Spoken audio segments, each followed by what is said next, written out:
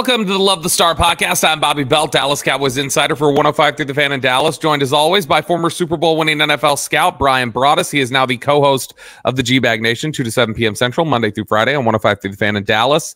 And he is also the pre- and post-game co-host on the Dallas Cowboys radio network. Brian Broaddus, how are you today? Doing well, Robert. Thanks for being here with me today. Always enjoy these little podcasts we do.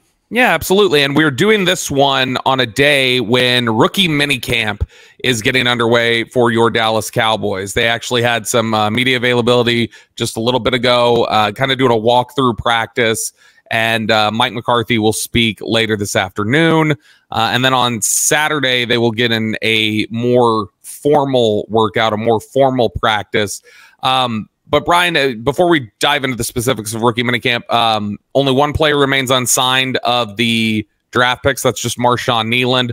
Otherwise, everybody else is on the books, ready to go for 2024, including Tyler Guyton, their first-round pick, who signs a 4-year deal for $13 million, and then, of course, a 5th-year option that would be much higher than that.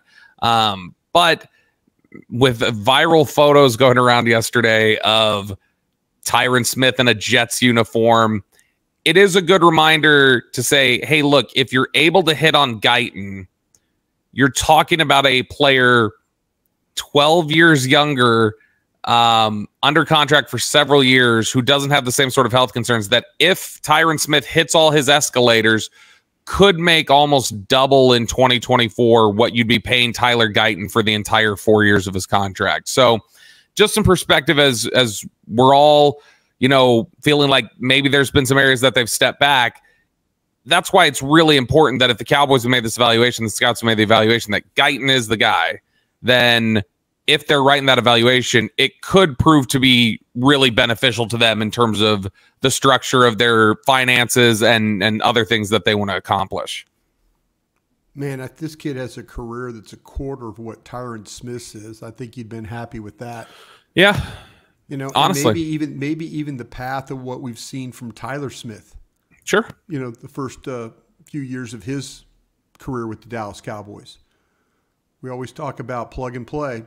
Well, here you go. We've also talked about that maybe there's going to be some bumps along the way. Mm-hmm. I'm excited when we get to Oxnard here in the end of July and to really see him, in 9-on-7 drills, in pass rush drills, in team drills, and in playing preseason games.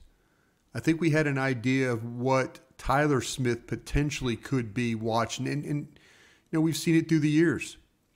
Zach Martin's, the Travis Fredericks. Yeah. Maybe not so much of a Terrence Steele. No, Steele, the first, I'm one of the ones who has come out and said totally wrong on that one. We were wrong about that guy. When I saw Steele after his first season, I thought that there's no way he should even be on an NFL roster. Sure. And to his credit, that guy has worked his ass off. And I think Terrence Steele has gotten every last bit of his potential out of himself because he's such a hard worker. Yeah. And he's become a legitimate starting right tackle in the NFL. And when he's healthy, he's one of the better run blocking tackles in the NFL. And so, I'm with you 100%. I thought after the first year, this is a name blast from the past. I was saying, why are you letting Brandon Knight go?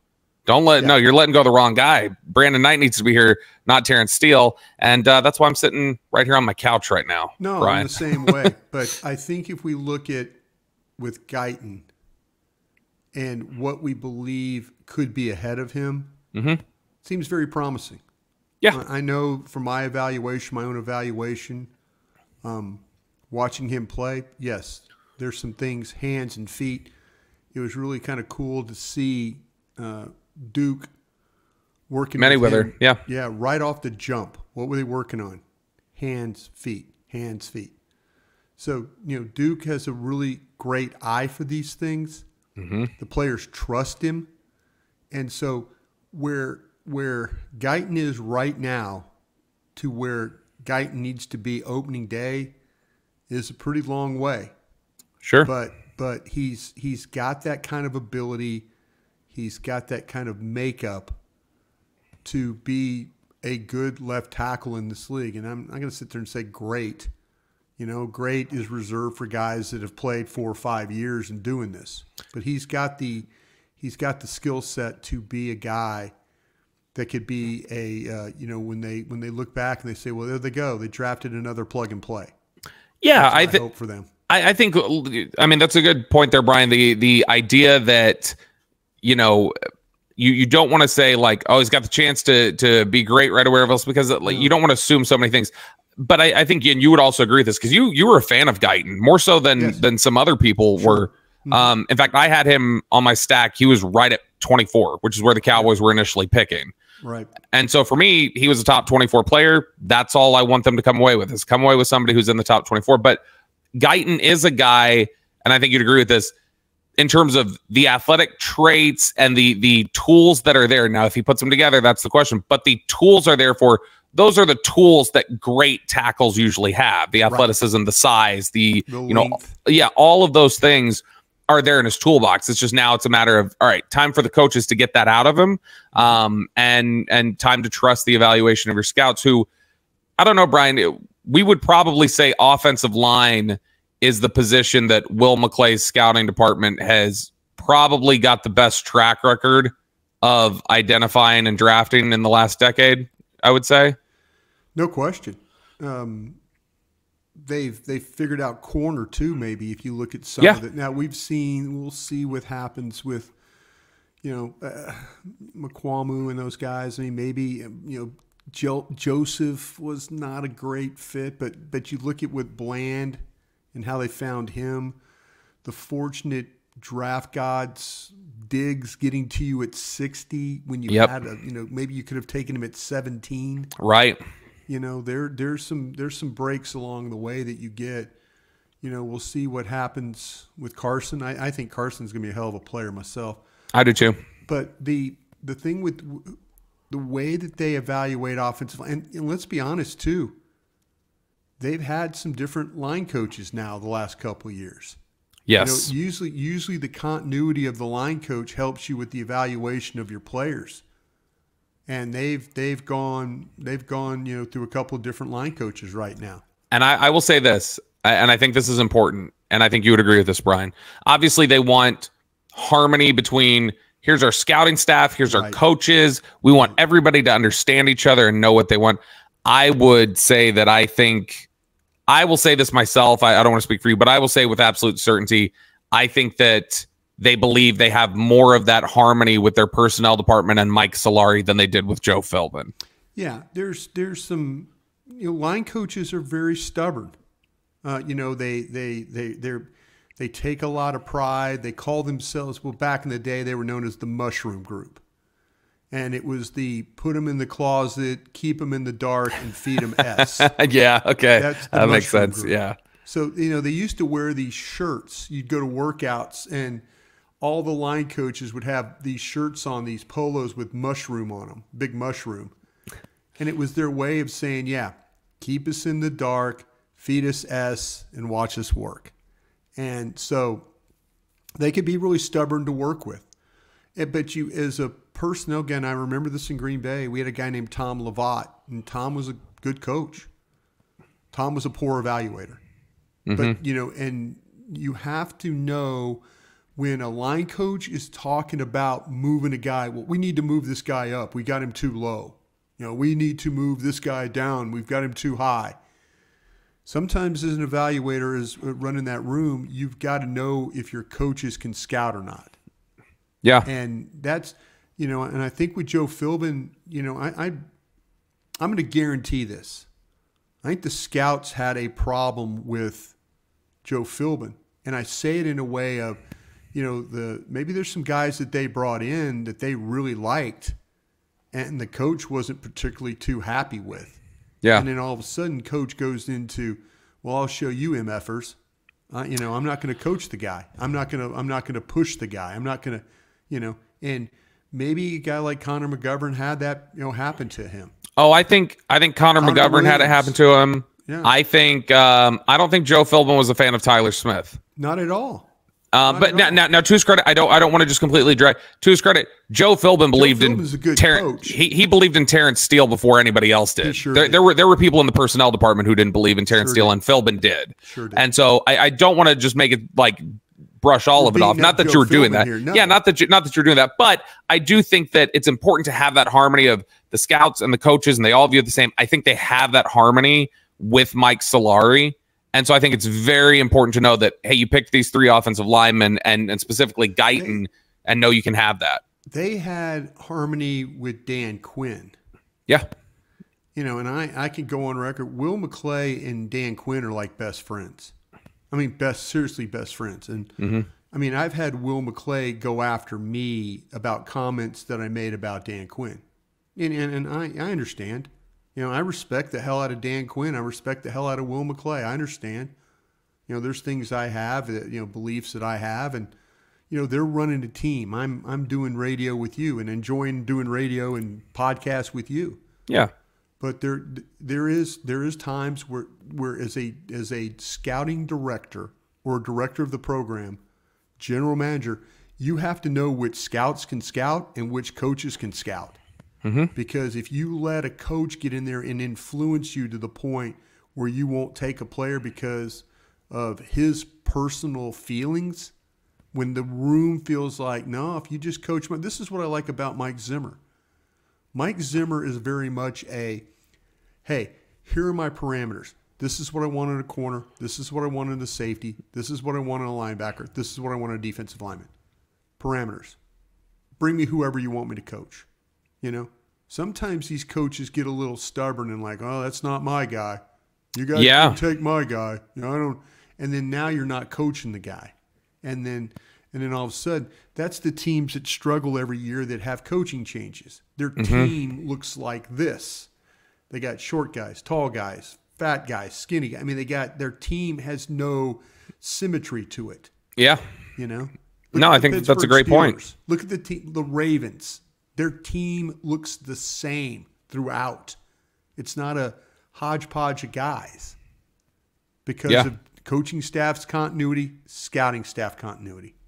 Yeah, no, and I think that that's a good point, and one of the reasons why I think you can feel good about the evaluations that they make along the offensive line. In general, the evaluations that they make, I know it's been a very negative offseason for a lot of people, and there's a lot of individuals who are frustrated with the results, rightfully so. As Stephen Jones said, it's been 31 years, or however long it's been, 30 years. You're right to say, you know, you don't believe it until you see it. You have a right to feel this way if you're a Cowboy fan. Yeah, and Stevens acknowledged that, essentially. Just said, like, yeah, totally fair, not for you not to believe us until you see it. I don't blame you. So I understand all that.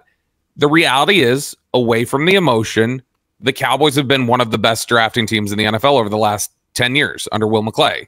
And so I think that this is an important step, starting rookie minicamp, getting some of these guys in here and getting a chance to evaluate where they are. It's, like I said, it's very light. We're going to talk really quickly about what the expectation is at a rookie minicamp. First, I want to remind you guys that you are listening to the Love the Star podcast. The Love the Star is an Audacy podcast. You can find it on the Audacy app or wherever you get your podcasts.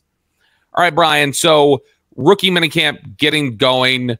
You know, there's, I believe, 20 rookies in camp right now. I think there are a couple of select veterans who are there as well. 5 guys. Yeah. So a couple and some others. I think Todd Archer was reporting that. Yeah, a couple different guys who are out there that, you know, just are there to get work in and help provide some. They fall under the rookie threshold. Yep. That allows them to do this for the amount of work that they had last year. It's like a red shirt freshman year. Did you lose your red shirt or not? Yeah. And so same sort of concept, but number of different people out there. Like we mentioned, Cowboys have signed their entire draft class except Nealand to this point. But Brian, people will ask, they'll say, well, what do you get out of rookie minicamp? What is there that's on display? What is there to learn? So, just from your scout perspective, when you were on a team and you were building a team, what would you step out to rookie minicamp and say, all right, this is what we're looking for today? Is it just, hey, let's get them on the field and figure out where are you in the classroom and how much work do we have to do? Yeah, to be honest with you, Bobby, I miss the days of Jason Garrett making Des Bryant throw up.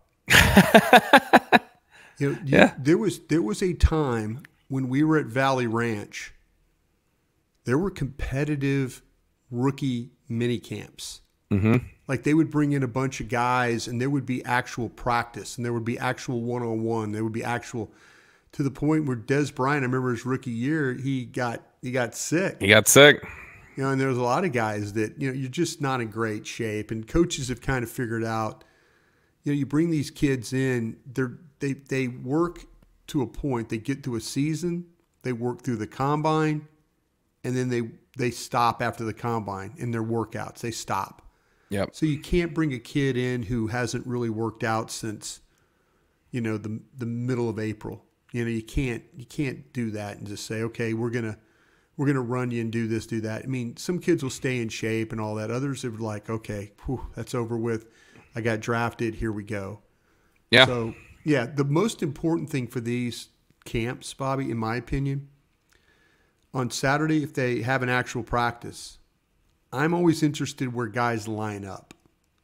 You know, where do they think BB is going to play? Are they going to play him? Does he look like he's playing center? Is he playing guard? Where are they working the linebackers? You know, yeah. I'm always interested in the corners. And I think when they do drills, you can see footwork and balance. It's helmets, it's T-shirts. Yeah, it's not ideal, but you get a visual of how the player physically looks to your eye from watching him on tape, and then you get to see maybe a little bit of the movement skills, and then also too where the coaches are putting these guys. Yeah. And you can kind of get a little idea of that. You're not going to get the best evaluation you're probably going to get is when they all come together, when it gets to be the actual mini camp. Right. And you get the veterans here, and now you really understand where they're lining them up, what teams they're running with, and in how they're playing competitively. Carson covering CeeDee Lamb. Mm-hmm. That's when you're going to get, and then the ultimate is when we all get out to Oxnard. That's right. when you're going to see where these guys really fit. And every day of Oxnard that gets closer to the season turns into, okay, maybe the first 10 days of Oxnard is about evaluating and seeing where these guys are at. After that, it turns to like, we got to get ready for a season. Yeah. And the guys that can play are going to be a part of this, and the guys that can't are probably going to be on the practice squad. You've always said, and I know it's something that is spoken about in league circles often, that when you get through these, this is the beginning of the process right. that you're going to play yourself off of the roster. This is day one of playing yourself off the roster. Yes. Not that it can happen today, but this is the beginning of that process that ultimately, when you go, man, we have all these tough cuts. By the end of the day, we may feel like they're tough cuts. The Cowboys, I think, a lot of times feel like we know exactly which 53 need to be here. And it starts with this. It's funny when you talked about the movement skills. I remember you and I think were both out at the first rookie minicamp practice that they allowed us out for in 2020, I think it was, for Lamb and all the different guys that were there. And I remember talking to some people, the team later, and they said, for instance, one of the things that can stand out early, that's where they saw in that practice, which is not a tackle practice. It's not a fully padded practice, but you can see some different things. You saw that day, oh, Rico Dowdle's got juice. Yeah. Like this guy can move. And I remember Pollard in 2019, very early in the rookie minicamp process. It's always been said to me that from talent evaluators and stuff, they're like, one of the things that you can tell when you're not in full pads, one of the things that will stand out on that football field is speed. If you're fast on a field full of professional football players, that will stand out. Whether you're in pads or not, it'll go, oh, okay, that guy can move. And Pollard, I remember, that's where we were exposed to, oh, wow, he's got some juice. Dowdle, same sort of thing. So I will be interested, any backs that might be participating, or in general, just like guys where you would look for speed as a big trait, like Ryan Flournoy or some of these receivers, like how much does that speed show up on that football field? There are things with, and you mentioned Pollard, Lamb, you could see guys run. And when even in shorts and T-shirts, they tag off. They run and then they there used to be a game called two below, two-hand touch, below the waist, and you were down, no tackling. So they're tagging off on guys. all of a sudden you see the ball in someone's hand and the guy can't get over with the angle to get two hands on him. Mm-hmm. And that's when you're going, okay, this guy's got a little burst. He's got a little extended speed. You know, okay, there's some quickness there. Because when you see a guy run through the angle of a defender and that defender struggles to get to him to tag off, that's a pretty good sign right there. Yeah, I remember Dowdle specifically, and I'm trying to remember if it was the rookie minicamp or it was one of the earlier OTA practices. But Dowdle specifically, I remember it was a play where they were kind of funneling everything off to the right side. He had gotten the ball, and like it's obviously not a tackle practice, but he got outside and he got to the edge so quick, and you saw him just maneuver through traffic, and it was like you heard some coaches kind of like you could see it. And so there are these little traits that you can probably you can find, you can put together. I'll tell you one of the things that I'm interested in whenever we go out and see these sort of things, Brian. I'm interested which coaches are where and which coaches are spending an intense amount of time maybe with a particular player or, like for instance, if Mike Solari is separated from the rest of the group and like, I don't know, they've got Lunda Wells, help out and help out with the offensive line for a little bit because Mike Solari is going to come over here and do snaps with Cooper Beebe for the next 40 minutes. Like those sort of things. Where's Mike McCarthy? If Mike McCarthy's usually standing off the side, taking it all in. If McCarthy's taking a particular interest and kind of standing over somebody, it makes you go, okay, what's the fascination here? Is this McCarthy wants to see them work something out? Is this a favorite player of McCarthy? So he has an interest in, okay, how's he coming along? So it's funny. It's a little bit of a game of, I mean, it's kind of like a game when you're standing out there and you're watching it a little bit and go like, oh, what pieces of information are here that maybe I can go then take to somebody and say, hey, what was this? Or does this mean anything? And then you start to develop a fuller picture, but it all starts with this today. Yeah, it does. And, I remember Micah Parsons' rookie minicamp. It seemed like they were throwing so much at him. And George Edwards was coaching at the time. Yep. And it felt like 24/7 on that field with Micah. That George, and then they move him over, and then George was constantly talking to him, and Micah was getting a lot. And then then we went to training camp. What did Dan Quinn do? Dan Quinn took him as a linebacker, then sent him down the other end, got some rush, and then they were putting a lot of weight on the wagon, and Micah Parsons was pulling the wagon for him for sure. Yeah, you will see them test a little bit. I remember Jason Garrett had we had asked Jason Garrett this question about like, hey, what can you learn from rookie minicamp? What can you do? And Garrett had pointed specifically to a moment with Dak Prescott in rookie minicamp where Dak, if you'll recall, Dak never played under center at Mississippi State. No. Ever. Never. And when he got to rookie minicamp, they were doing just a very basic drill of like, all right, snap the ball, step back, drive, hand the ball off. Like it's just a drill of handing the ball off from under center. And Garrett said the first time Dak did it, he was like, that was awful. It was awful. And he was like, what are you doing? And he has to go over there, do this. And Garrett said the way Dak just kind of internalized it and went, got it. And he's like, next one was a little better. Next one was a little better. Next one was a lot better. And he's like, it's one of those things where you start to learn about how coachable some of these guys are, what kind of students they are, how they internalize it. Because they said very early on, that sounds like a very little thing, but just taking a snap from under center and driving and handing the ball off gave them enough evidence early on that reflected future work ethic from Dak Prescott that they were confident in. And so it is fun to get out there. Look, I mean, it's May 10th, Brian. We're kind of starving for football a little bit here. It's a little bit of the desert. So this is the first little breadcrumbs of, all right, here you go. Minicamp, OTAs, everything else coming into focus. Before we go to the mailbag, anything specifically that you're interested in hearing about or seeing? I know you mentioned Cooper Beebe, what kind of stuff he might be into. I thought it was really interesting. Ryan Flournoy talked about coming down here already and interacting with some people, and he said he's really connected with Trey Lance, and that he and Trey Lance have had a lot of interaction and worked. And so it sounds like there's at least Ryan Flournoy is already trying to get some sort of connection or working with the quarterback room.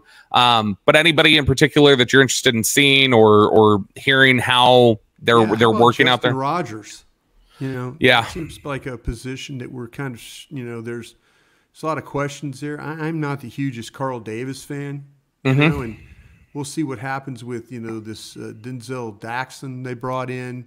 I'm looking at that. And Manny Johnson, I think I said his first name right, the kid from Nevada, is a safety. I mean, he is a good-looking kid physically. He plays downhill. He's tough. I think he's got some cover skills to him. How about with our linebackers here? Leofau. How about where? Like I say, you can kind of see who they're and how they're going to work with them, inside, outside. There's plenty of guys to. I mean, everybody seems to be talking about this Nathaniel Pete kid too, the running back, that he's got a little bit of a burst to him and some juice and stuff. So we'll see. Span Ford, it's a hyphenated, Bevan Spanford, the college free agent from Minnesota at tight end. That is a crowded tight end room. If you look at now, Schoonmaker is not available right now, but Stevens is going to come back from injury. They like Fant enough. They've added Alec Holler too as a college free agent off the street. So they've added a couple of tight ends. That is a very, very crowded room right now. When you look at, and what's going to happen when we get to the mini camps where the veterans involved? What's going to happen at offensive tackle behind Guyton with Adoga, Awesome Richards, Matt Waletzko, Josh Ball. They moving him inside. What's going to happen with Nathan Thomas and stuff? Can Nathan Thomas? I floated this out there the other day, Bob, and I don't know if you. I don't even know if you would consider it. If things really, really worked out where Thomas looked legitimate, and Adoga, they keep Adoga because of. I don't think you could get anything from Adoga, but could you move TJ Bass? Yeah, I know you had talked about that a little bit. Yeah, we talked about it a little bit. The only thing there obviously would be, how does everybody behind him look? Yeah, you'd have to feel comfortable with a lot. That's the one guy, if you talk about maybe, you're not going to get anything for Josh Ball. I'm sorry. No, not at this point. You're not going to get much for Matt Waletzko. No. Awesome Richards, I don't, that's maybe somebody had Awesome Richards. I was going to say maybe Richards with a grade a year ago, maybe somebody would have liked him. Bass should have been picked where Awesome Richards was, if you want to be really honest. Yeah, absolutely. But if you've got some surplus and you're really trying to, you've got the compensatories, you've got your own picks. TJ Bass is a guy that somebody might give you something significant for, because people have seen him play and seen him play at a pretty high level. And everybody's going, well, damn, Broadus, why are you giving away a guy that, plays at a high level? And you got Zach Martin and all that. But I'm also thinking about where this team could use some other players. Could that help you get another could that help you get another linebacker? Could that help you get that one technique that you might need? No doubt. I mean, they've used a wide receiver that you might thinking about. It seems like to me they're in the business now hunting these wide receivers. Yeah, well, and we had talked about, we haven't even gotten a chance to talk about this since we came back. Martavis Bryant was obviously released. Let go. So we talk about too some of the stuff with Zay Jones. Did I give you my we talked about the Zay Jones stuff a little bit. I know we mentioned, would you call up on Traylon Burks? The Titans are apparently telling everybody Traylon Burks has a spot here. Yeah. We're not done with Traylon Burks. You've done the research on this one already. Then that's the discussion anyway. That's what they're talking about. But I will say this: the one thing, and I wonder if the Cowboys would be scarred by this at all. The idea of like, well, we got some depth. Let's move a guy we like. Because the last time I remember them doing that, obviously, was they moved Charvarius Ward. Yep. For Parker Anger, and they would have loved to have had Charvarius Ward for the last 6 years. You were not lying there. You were not lying at all. But to me, if it's either going to it's going to be working the waiver wire. You're down in the claiming. You're down low in the claiming area. You know, could they look at this running back room and say, you know what? Yeah, we're okay with Zeke, and you mentioned others, but is it by committee, and can we do better? And I know you floated out some ideas about adding guys. I know that Jane Slater reached out to people about our guy at Pittsburgh. And they said that Najee Harris, clickbait, whatever. Yeah. So, but there might be a point in time where all of a sudden it's like, well, maybe we're going to have to move somebody. It's going to be a discussion. Boy, moving TJ Bass, a lot of people like him. That's why it's our Chill Boys ballsy take of the day. Maybe you trade him. So Brian brought us right there with that. Check out chillboys.com, promo code STAR, 15% off your order, underwear, socks, whatever. Wearing the socks and the underwear today as we're doing the podcast. Look at that. So again, as we've told you guys, if you want to get into our underwear. Part of the rotation. I wash laundry early to get back to the Chill Boys. I've got to order more. It's just that comfortable of an underwear. See, that's what it's about. So if you want to get into our underwear, you can do it. Chillboys.com, promo code STAR, and that'll get you 15% off. You are listening to the Love the Star podcast. The Love the Star is an Audacy podcast. You can find it on the Audacy app or wherever you get your podcasts. All right, Brian, let's really quickly jump into our Dean Julia Love of the Star mailbag. It's where we turn things over to our dear, sweet listeners. We have a lot of leftover questions from the last one that I was going to run through. Yeah, but did you see I used the question that we asked the other day? I did. Yeah. I used it on Sean and RJ. I asked RJ, and RJ was a little he was struggling with it. Yeah. But it's a great question. So great question. Fantastic job from Mr. Holler in there. Yep. First question here from Oliver De La Garza. If Steele struggles, obviously coming off of the injury, but if Steele struggles, and Martin doesn't return, so we're talking about into next year, probably 2025, could Smith, Bass, Hoffman, Beebe, Guyton be a viable offensive line? Sure. You would be. Would you think Bass would play the left or the right side in that? Sure. Yes, it'd be Smith, Bass. If Martin's out, Martin retires. Steele's not working out. They will tell you they think Bass is a better right guard. So you would put him over there, and then would you play Hoffman or Beebe at center and the other at left guard? Or would you look at Nathan Thomas maybe instead of Hoffman? Yeah, Hoffman's is Beebe my starter at center in 2024? Sure. Under this scenario, yes, but you're entering 25. Okay, so then once I got a center, I'm not. So would you would you play Hoffman at guard or Nathan Thomas in 2025? I would hope that Nathan Thomas would be my guy. But Tyler's I am not and they love Hoffman. Mike Solari loves Hoffman. They love this guy. And every time we ever talk to Zach Martin about him, Zach says some positive things. This could be our version of Terrence Steele. I mean, Steele, you're right, because we heard the same stuff about Steele, and we were like, what are they seeing? And then it clicked. Last to leave, always in the weight room, always asking questions, always being in the mix. Yep. You know, like they're talking about, someone told me the other day, man, I think it was Nick Harris. Nick Harris is like, man, I come in the building every day. Who do I see? Brock Hoffman. Every single day he's there. Yeah. So, this might be our version of Terrence Steele. That, like I say, first in, last out, around the building, in the weight room, watching tape, getting better. And to that end, we're not saying that as any sort of like he's a Boy Scout type thing. He's putting in the work necessary to get the most out of his potential. He's trying to win a job. They drafted a guy to probably take his job. And there is so much when you hear about those traits. I think it's easy sometimes for fans to go like, that sounds like maybe try hard behavior or whatever else. It's like, no, those when you have that work ethic, that matters to coaches because they don't have to wonder if they're getting the most out of you. They know they're going to get the most out of you. Yeah, coaches love the guy that I just described. They Joe Philbin loved Steele. And you get results from it. There are real world results from that kind of work ethic. Yeah, we're watching him block at the Senior Bowl, and we're kind of like, my gosh, he looks horrible over there.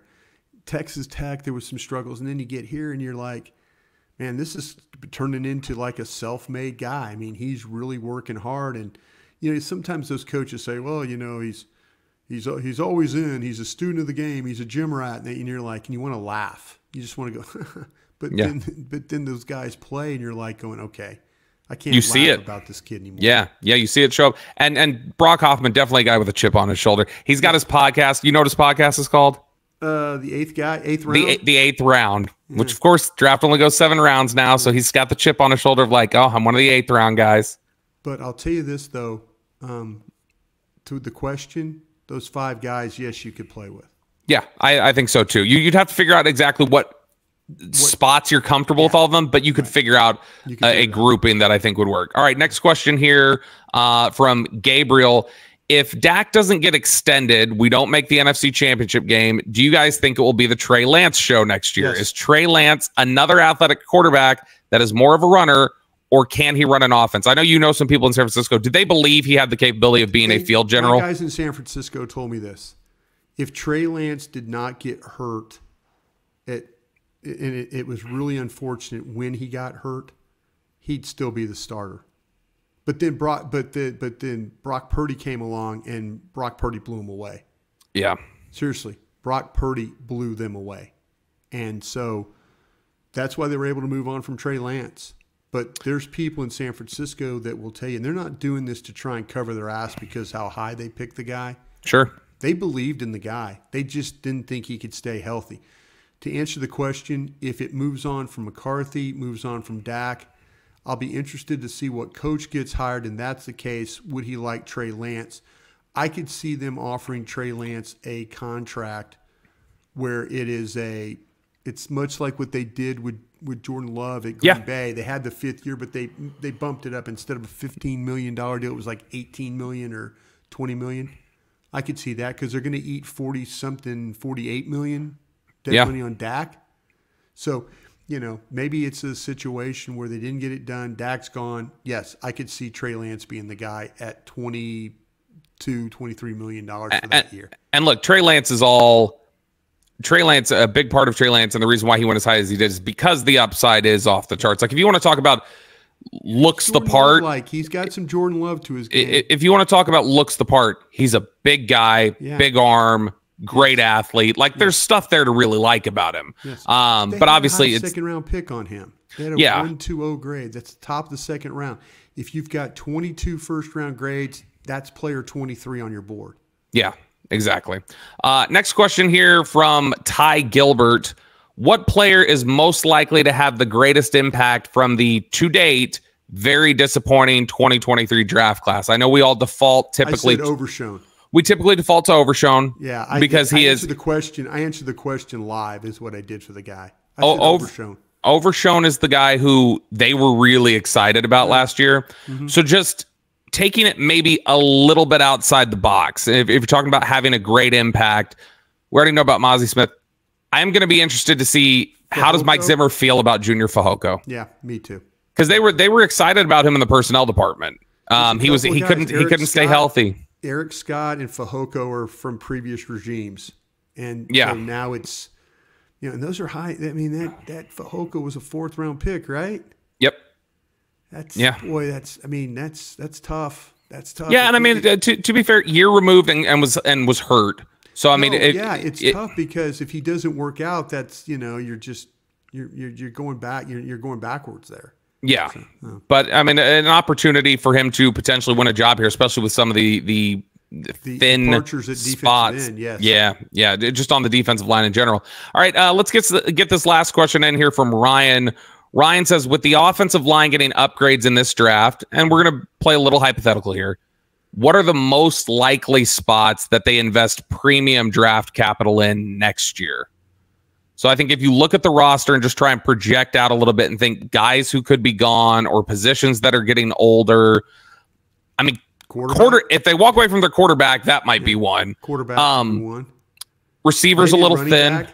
Maybe running back. Could be. Receivers a little thin right now. They've got CD, but I mean, Brandon Cooks is a really good player, but Brandon Cooks is obviously not a long-term solution what about here. Tolbert, that's a big question right now. Yeah, I mean, you're probably going to look at, does Nealand cover everything you want to invest in at defensive end, or do you say we probably need to go get another edge rusher next year? I think Nealand moves from the right side to the left side, and then they figure out what's going on. Sam Williams needs to play well for them. Yep. Because maybe you play Nealon in some run situations until he becomes an adequate pass rusher.